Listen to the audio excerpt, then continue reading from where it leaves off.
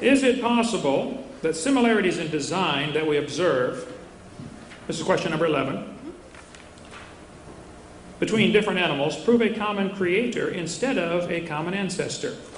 Every time you see a biology textbook showing some similarities of design, like the forelimb of the animals or well, anything, they always attribute it as proof for evolution. What is wrong with the creationist position that says God created the animals and plants and they bring forth after their kind, and the common designer used a common theme, like Ford makes 4 tires on most of their vehicles because it's a good theme that works? Common designer argument.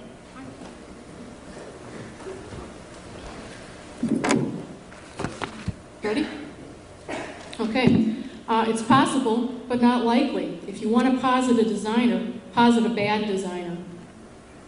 This is a flounder, and it starts out as a nice symmetrical fish and ends up with its eyes being mushed all over on one side. That's terrific design. Next, please. This is choking. This is another example of great design.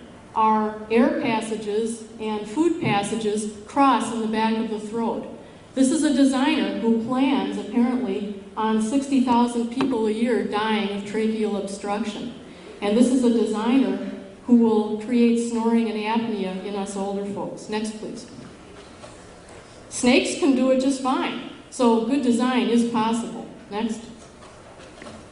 And here's one for all you guys. This is the male reproductive system, the epitome of bad design. All of you 50 years and up are going to be coping with the fact that one day your prostate gland, poorly designed because it's got tubes running through it, is going to enlarge. This prostate gland is going to push back on the urinary bladder, and you're going to go get a prostate operation. That is really the ultimate of great design, wouldn't you say? Next, please.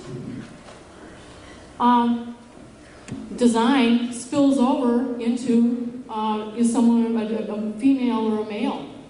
And sometimes things go wrong because we are designed with both female and male systems in our bodies as embryos.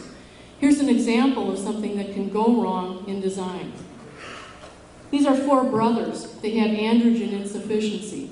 Because their testosterone was unable to park anywhere in their bodies, they went on and developed the default or female body. So yeah, I'm all for great design, and I haven't even started to talk about bad backs or giving birth or anything like that. If you could go back to 64, please, Bob.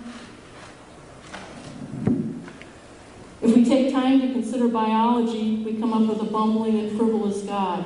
Organisms show stupid mistakes, dysfunctional design features, and odd arrangements and funny solutions are proofs of evolution.